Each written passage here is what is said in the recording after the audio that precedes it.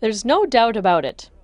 2011 was the year of homicides in Edmonton. The city is the murder capital of Canada this year and was nicknamed Deadmonton when it surpassed its previous record of 39 killings in 2005. With no common pattern, single cause, or factor to the slayings, Edmonton Police Chief Rod Connect is keeping his fingers crossed this year was just an anomaly. The violence began just 3 hours into the new year when 23-year-old Mohammed Jama was gunned down at the Paprius restaurant and lounge. Police found him dead on the floor of the lobby while people were still inside the bar, and the killer has yet to be found. Following Jama's death, there were 3 more slayings in January, setting a trend for the rest of the year of about 4 murders per month. But even as the death toll rose, police maintain Edmonton was safe, since most of the killings involved those who led a high-risk lifestyle. Among the handful who didn't live a high-risk lifestyle were Perry Kit Wong and his common-law wife, Eloise Fendelet,